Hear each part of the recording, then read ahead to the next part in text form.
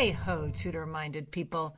I'm Gage. I'm Jessica. We're Tudor Time Machine, and this is episode 43 of our podcast. Thank you for listening. If this is your first time finding us on the podcast sphere, it's best to start at episode 1. This is a story project. It goes in order, and we don't want you to miss any of the twists and turns. We're really excited to be reaching thousands of Tudor-minded listeners from all over the world. We've had such an amazing time imagining this project and especially sharing it with everyone. And if you're enjoying it, support us. Buy some Tudor Time Machine swag. Yes, go to our Tudor Time Machine Facebook page, hit the Shop Now button, and you'll see the items we have for sale. So get a Do You Tudor tee or a sweatshirt and support the podcast at the same time. In our last episode, we visited Cecilia as she was absorbed by the practice of alchemy. But now we're off to Barnard's Inn to see Francis Darrell wrangle his nephew. After the reading, we'll have some fun discussing the history beyond our tale and making connections between then and now. Read on, Jessie. Chapter 43, Near Barnard's Inn, in which two cousins meet, and the pomander is one. London was a proper town, thought Sir Francis. Why did he not leave Littlecote more often? The country could not compare. The buildings, the crowds, the street merchants, the wine, the food. Why lie to himself? It was the ladies, the London ladies. They stood near him, they touched him as they laughed. They did not fuss about their maidenhead.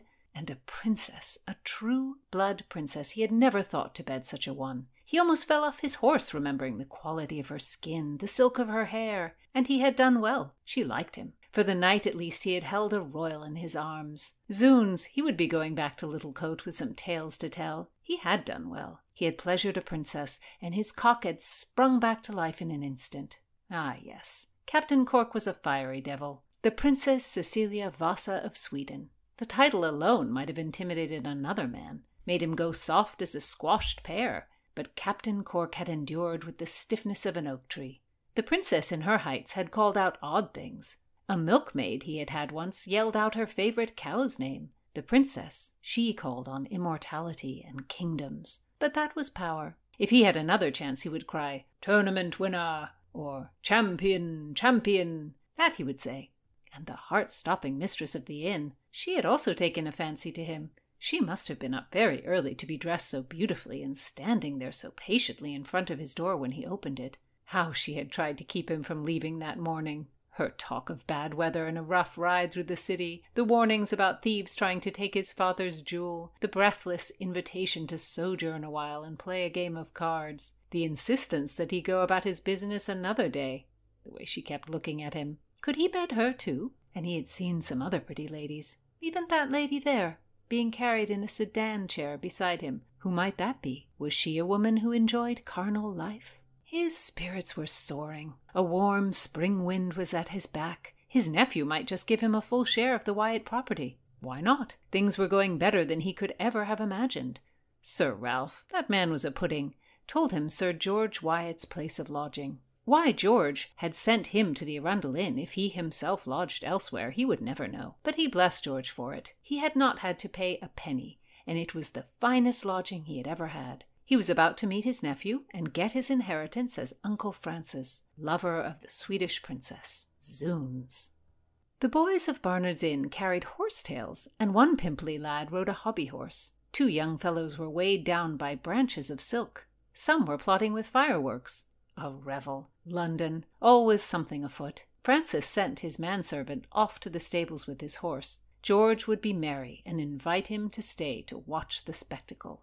A mischievous lad put down an armful of masks and began to hold one after another in front of his face. Each had a different beard. With every new guise, the boy changed his voice and stroked the fake piece, yelling insults. "Rank, fen-sucked maggot pie!" Then, "You be slubbering, ill-bred barnacle!" Then, "Puny sheep-biting foot-licker!"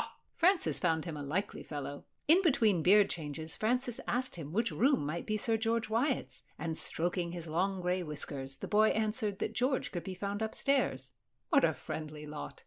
"Nephew!" Francis greeted as he swung open George's door. The lad looked up with a sour expression, holding a gown in his hands. "Who might you be? Are you a reveller? Why did you not knock?" Returning to the door, Francis knocked vigorously. "I have done. Rouse yourself. It is I, Sir Francis Darrell, the happy bastard, your loving uncle." Francis patted his own chest. Who do you say you are? An uncle? Who has put you up to this? You will not make a fool of me. A wary lad, Francis thought, yet it showed sense. He had appeared unannounced. Bowing with great flourish, he humbled. "I have come as you requested. I waited for you at the Arundel Inn, sir, but my impatience brought me here." "I have never heard of you. I made no arrangement to meet you," George spluttered. "Of course you did. I am no impostor, dear nephew. I wear the jewel. Sir Thomas Wyatt was my father, your grandfather." His nephew judged him and turned away. The boy's voice came back to him. "Close the door and get away. I must dress for the revels." Francis was not perturbed. George wanted to test him, to discover who he might be. He walked into the room. Aha! Perfect! A portrait of Sir Thomas Wyatt was propped up on a table against the wall. Acting a deep-voiced chorus, Francis took up his father's pose and intoned, "I am the bastard. I am Thomas Wyatt's bastard." George pulled at his costume and ran a line of curses under his breath. Francis laughed. "Come now, coz, you sent for me. I am your kinsman." He waved at the portrait of Sir Thomas, indicating the red hair, the straight nose, and making a circle around his own face. "And have I not worn the pomander?" he reiterated by holding it up. His nephew, he decided, did not have an overabundance of wit. George whipped around, his eyes darting between the picture and the pomander Francis wore. "You knave! You thief! Give me that!" Francis backed away. "Why the insults, coz?" "I am not your coz! I am not your coz! Give me that jewel or I will run you through!" George bolted over to his bed and drew a dagger that stood beside it. Francis pulled out his sword to block the wild thrusts of his bumbling nephew. "You are an angry puto," Francis said. George's hands fluttered everywhere, one poking the dagger willy-nilly, his other circulating, opened palm. Francis fixed on the knife hand. He would not be struck by this bungler. "Oh, you have struck me!" cried George. "I have not." "Indeed." George held up his hand, revealing a long, thin scratch. "Oh, what ho there! I have over-sharpened my blade. I will help you clean it, or call a surgeon if you like." "Never. You will hear from my sponsor, Sir Henry Lee. You will pay for this assault. I am not without high friends." The boy was shaking. Francis wanted to reassure him. "It is not a deep wound, coz. I will gladly pay the medical man. Come, I will carry you on my back to see him." Francis went to pick George up. "Unhand me, oaf! Rogue! You insult me, you egg-sucking, mindless, toady coward, you repellent scullion, you!" "See to your wound, coz. The sight of blood has overheated you." "You brainless country rube, you!" The spillage of emotion disturbed Francis. This George was a muck of spleen. He must not have seen his own blood before, poor young pup. He, Francis, must bide his time. His nephew would regain his composure, and all would be well. "I will wait on you at the Arundel Inn, coz, this evening, when you have regained yourself. I look forward to it with anticipation." Francis bowed himself out the door.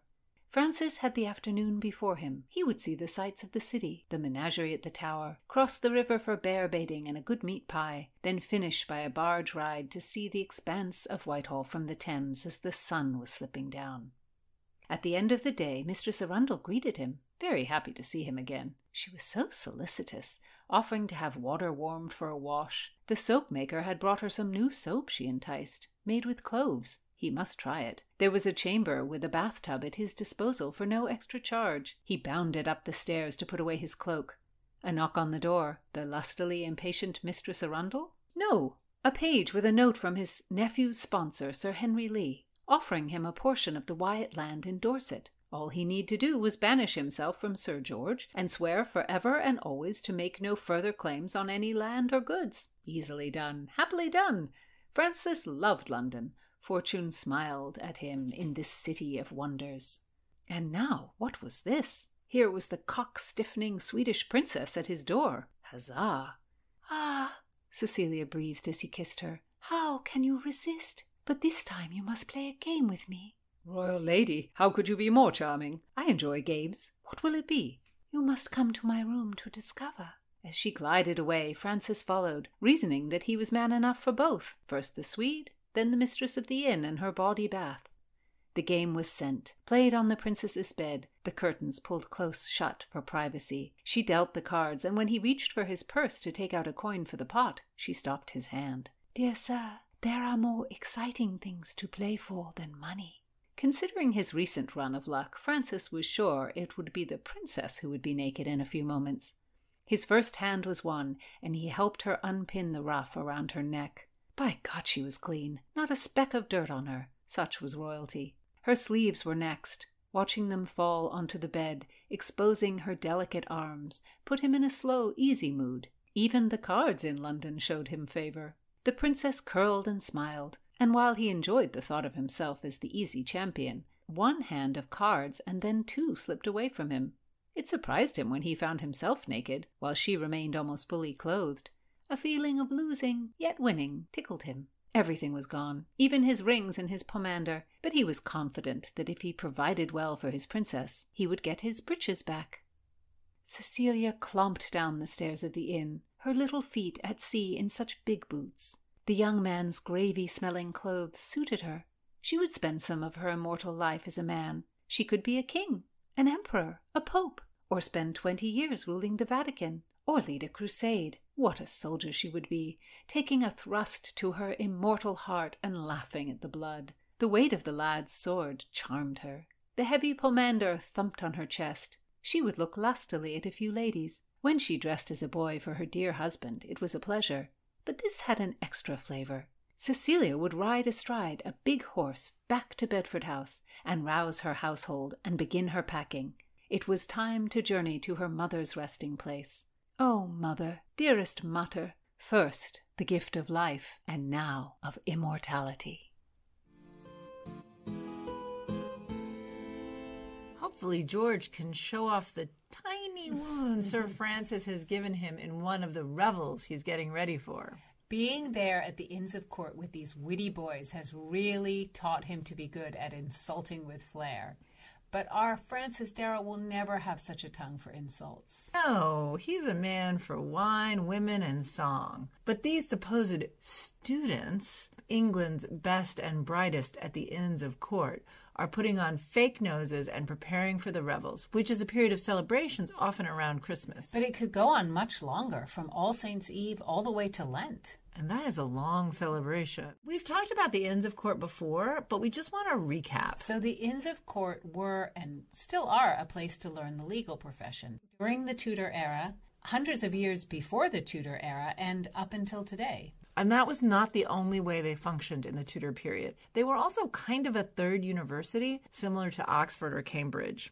And that doesn't mean the Inns of Court or Oxford and Cambridge were for the best students in the land. What that means is that landed gentry attended these institutions, and those boys may or may not get any type of degree. They may have simply gone to the Inns of Court to enjoy their time and make connections. So what else is new? So we're just talking about wealthy men under 30, because women, of course, could not attend in this time period. Women were not admitted into the Inns of Court until 1919. So yes, it's quite a few years later than our period. Yes, but young men had been attending the Inns of Court for hundreds of years by the Tudor time. Yes, and since the 14th century.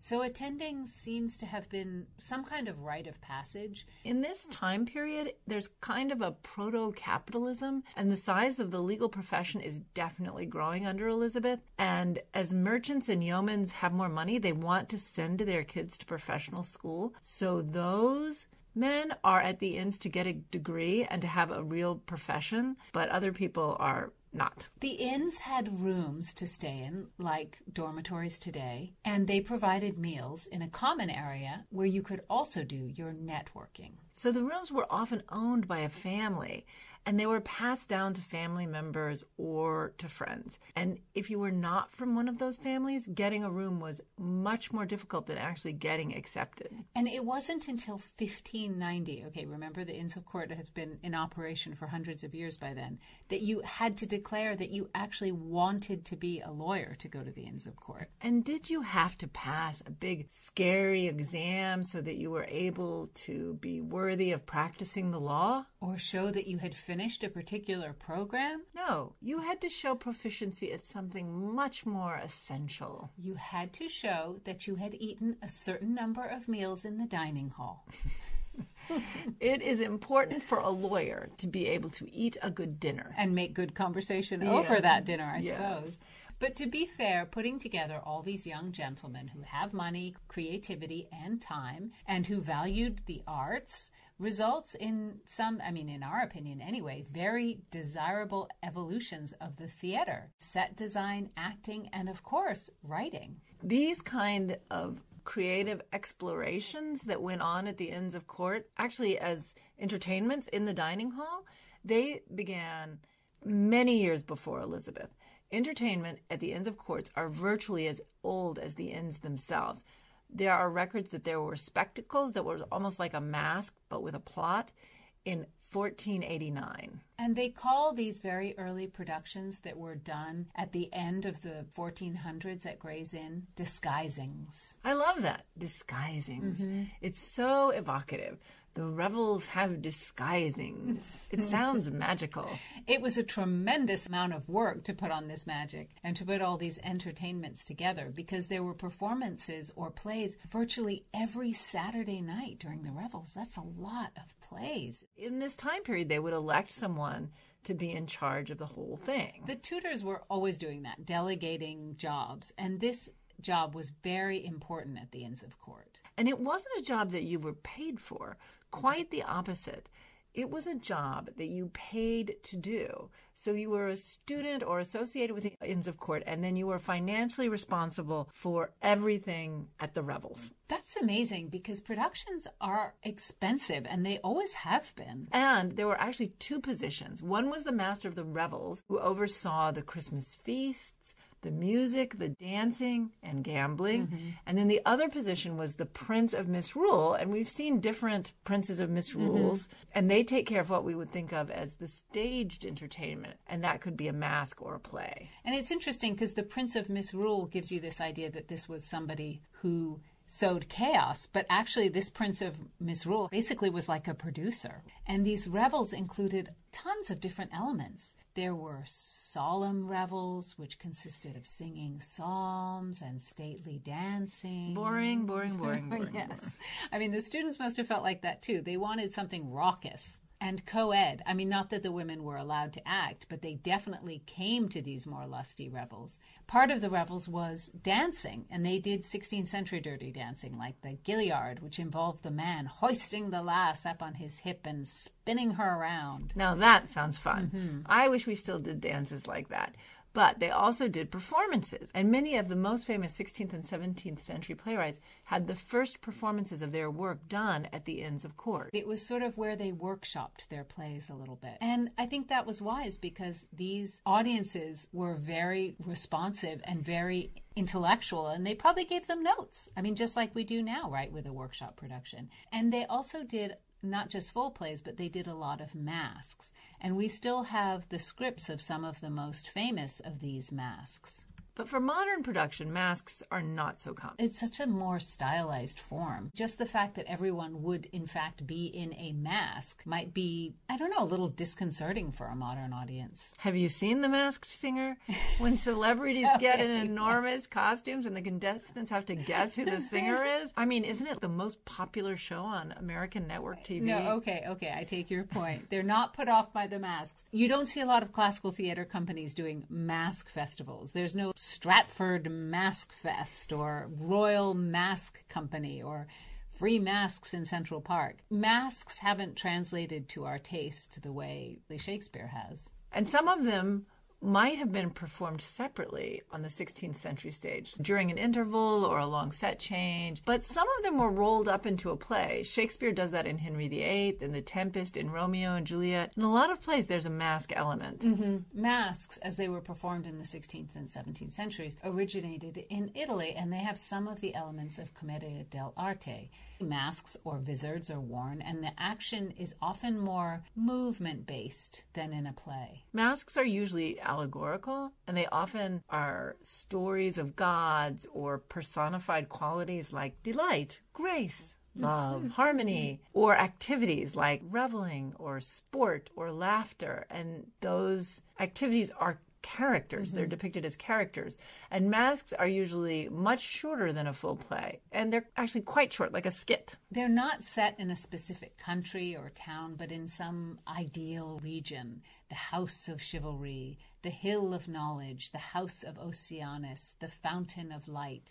Sounds a little bit like a science fiction. It does. Everyone's in a mask and they're in some sort of Netherlands. Yes, in the fountain of light. Yeah. Rhymed verse is used. No one speaks in prose. And often masks were performed privately, and the actors and actresses were amateurs. But at court and in the most elaborate productions, they were performed by a mixture of professional and amateurs. And they were typically written for a particular occasion, and the mask might reference a theme that was fit for the occasion. And let's be clear, there were women who were allowed to take part in these masks, but they were not allowed to speak. They were allowed to do the dancing, maybe songs, but they didn't speak.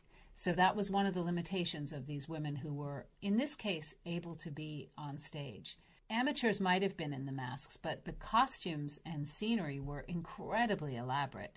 And again, putting on a performance, it was an incredibly expensive pastime. Part of the fun was that within the mask proper, there was usually a ridiculous mask called an anti-mask, performed partly by servants and partly by actors. So this sort of entertainment requires unbelievable planning, rehearsals, space. Most of the time, people didn't want to pay for the entire thing themselves, so they had to do fundraising. I mean, then is now, right? And they had to enlist people to help them, beg them, of course.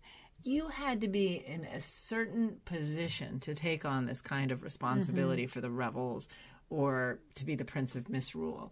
And actually, some men who attended the Inns of Court had a clause that they would not take on one of these positions because it was so expensive.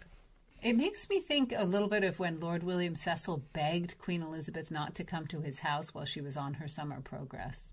The expense was just not worth the honor. Well, and especially not for Cecil. I mean, he was about as high up as he could get. And you know what? Actually, I'm sure he could have afforded the Queen coming to visit. He had socked away a lot of money by that point, but... Maybe he funded a performance that year, and then he was broke, so that's why he couldn't afford for her to come. And he was an alum, so... These performances were such an important part of the Inns of Court and of the social life of London. Everyone attended them, even if they didn't want to pay to have the productions mounted. And now, of course, alumni go back to their colleges to see sporting events. And that's a big thing, that you kind of have this pride of your school. And I wonder if there was some element of that going on too. Like you went back to see how well your inn did against another inn in terms of the revels and how well it was done. So there was a lot of school pride. So then as now, these were not actually performances that you could buy a ticket for. They were private, only for people at the inns, and other people who were in the know, alum, high maybe up years. had given you some money, fundraising. And the men who performed the plays and masks were a mixture of professional actors, as we said, and amateur players who were enrolled at court. But the musicians were almost all professional. I mean, it was a very expensive undertaking. They were quote-unquote amateur players, but that doesn't mean they didn't have an incredible amount of influence or an amazing actual acting ability. I'm sure you had to be really good to get into one of these revels because the Queen herself was known to attend the performances at the Inns of Court. You couldn't have people who couldn't say their lines or weren't good at dancing or singing to perform in front of the Queen. Though they're amateurs, it doesn't mean that they didn't see it as a huge networking chance. And supposedly, at one of these performances is where she first saw Christopher Hatton and admired his dancing ability. His legs in those tights. Years later, he became her Lord Chancellor. That was some good networking he got out of that. Yeah. The Queen sees you in this format of acting and dancing, and that isn't something that demotes you in her view, right? Because I think we sometimes have this weird idea that somehow in this period, being an actor, being a dancer, being a singer was sort of looked on as very low class. You actually read that quite a lot. And I just don't think it was true. This was a way to show your abilities. Some of the masks, you might have been speaking Latin or speaking another language or something. So you're also showing your intellectual gifts and your dancing. And these abilities all contribute to you as a person worthy of being at court. Many of the young men who wanted to be actually lawyers wanted the oratory parts because it showed what good speakers they were and that they should be hired to be your lawyer with their fabulous voice and ability to command themselves on stage. There could even have been some people who ended up going into the professional theater. There's a famous story about Dudley himself connected to these Inns of Court. In 1561, there was a special masque that was played before Queen Elizabeth. It was called Gorboduc. But it was done to honor Robert Dudley because Robert Dudley had helped one of the Inns of Court. Mm-hmm. Two of the courts had gotten into dispute over something. Sort of like if two schools were in dispute over a stadium. A stadium. Field or, Dudley got Elizabeth to intervene on behalf of one of the Inns of Court, and that Inn of Court made him the Prince of Misrule. Because of this intervention, they pledged that they would never give legal counsel against Dudley. In other words, none of their graduates would ever plead against Dudley in a court, which is pretty amazing. And unlike what we so often see in the Tudor period, well, in any period, they actually stuck by this pledge. And in 1576, they still honored Dudley and called him chief governor of this house. If you went to a law school and no one would ever argue a case against you? Well, we couldn't possibly do that now. But as time goes on, these revels rely more and more on professional players. Some of the most influential playwrights of the period had their plays performed during these revels at the Inns of Court. Because, as we've said, it was really a place to be noticed. Because Elizabeth was attending, as we've said. Yeah. But also Burleigh, Sir Walter Raleigh, Sir Francis Walsingham, Francis Bacon, and the Earl of Southampton. You mean the one whose name we can never pronounce, Henry Wriothesley? Yes. Wriothesley? That one. He was Shakespeare's patron, and it's speculated this patronage was why the Comedy of Errors was played at the Inns of Court in 1594. He got him in. And Twelfth Night in 1602. All these productions were to entertain the dining hall crowd, but it was a who's who of the Elizabethan hoi polloi who were at these dinners. And Shakespeare's rival and friend, Ben Jonson, was also associated with the Inns of Court. And do you know what really annoys me? Just the one thing? What is it? I have often read that Shakespeare could not have written his plays because he wasn't university educated. But actually, Ben Jonson, who was considered one of the big intellectual playwrights of the late 16th and early 17th century, he wasn't university educated. That's so true.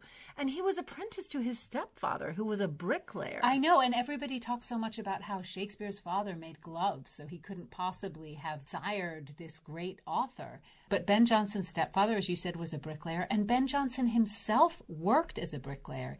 He stayed in the guild his entire life, just in case his writing gig didn't work out and he needed the money. And we think that's fantastic. There's nothing wrong with that. But I guess what we're suggesting is the idea that somehow Shakespeare couldn't have written his work because his father made gloves and he didn't go to the university. When you compare it to these other amazing luminaries of that period, it's just a ridiculous idea. Ben Jonson also served as a foot soldier. There's nothing wrong with that, but it is considered a sort of lower class thing to do, right? And he began his career as an actor, which he apparently was not very good at. He was brilliant, though, even though he wasn't university educated. And there were men from the universities who wrote at this time, and they were called the university wits. The university twits?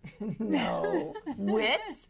So they didn't attend the Inns of Courts. They were more the Cambridge, Oxford. The Oxbridge. And some of their names you may recognize: Christopher Marlowe, Robert Greene, Thomas Nash, Thomas Lodge, George Peele. And you know what? They are familiar, especially Marlowe. But I would argue that Shakespeare and Ben Jonson, the people who did not go to Oxbridge, are more familiar, perhaps, to many people than Thomas Nash, Thomas Lodge, and George Peele. Well, in Elizabeth's reign and into James I's reign, these university wits did want to be paid. It's a complete change of ideas about what it means to be a gentleman who is paid for making art. during his lifetime, Thomas Wyatt and the other courtier poets, such as Henry Howard, they didn't want to be paid for their writing, that they thought it was kind of beneath them as gentlemen. So much of the development of the London theater of the 16th century at the Inns of Court sort of came about because the administration of the inns were trying to keep the students off the streets and out of trouble. That was a hard job, I'm sure. Or as they like to say, they wanted to keep them from night wandering. They might have kept them off the London streets, but these soon-to-be lawyers, if they were very destructive during the revels. There are records from 1529-30 and 49-50 and 1570-71. So it went on and on. Yes. The destruction went on. That carpenters had to be sent out to mend furniture, and that so many things were broken during the revels. Gray's Inn in 1594-1595, the following was reported. There arose such a disordered tumult and crowd upon the stage that there was no opportunity to effect that which was intended. There came so great a number of worshipful personages upon the stage that might not be displaced, and gentlewomen, whose sex did privilege them from violence, that when the prince and his officers had in vain a good while expected and endeavoured a reformation, at length there was no hope of redress for that present. The Lord Ambassador and his train thought that they were not so kindly entertained as was before expected, and thereupon would not stay any longer at that time, but in a sort discontented and displeased. After their departure, the throngs and tumults did somewhat cease, although so much of them continued as was able to disorder and confound any good inventions whatsoever. I feel bad for whoever wanted to actually do their play that night, because, and who knows why this happened too, like what made everybody storm the stage like that. You can see why no one would want these men wandering around at night destroying London. No, and the way they talked about this crazy behavior in other instances and other reports, when you read it, it seems tame, because they say they want to avoid, quote, great disorders and misdemeanors by hurly-burlies, crowds, errors, confusions, vain representations and shows. I think it's the use of hurly-burly. It just doesn't sound dire. No, it doesn't sound potentially deadly violent. It just sounds kind of fun. When you get a big crowd in there, especially when people are armed, it must have been extremely dangerous. I read that the worst riot was actually not at the Inns of Court, but was at Cambridge in 1610, 1611 during those Christmas revels. Wow, who knew Christmas plays could be so violent? Maybe George Wyatt is a good example of what a temperamental crowd it was. Well, yeah, with his pulling his dagger out. Next time we'll be seeing some more Tudor temper and more riots in the streets of London. And don't forget, if you're enjoying the story, support us. Buy some great Tudor Time Machine swag. Yes, go to our Tudor Time Machine Facebook page. Hit the Shop Now button and buy. And join us next time for more Times Riddle and more Tudor-minded talk.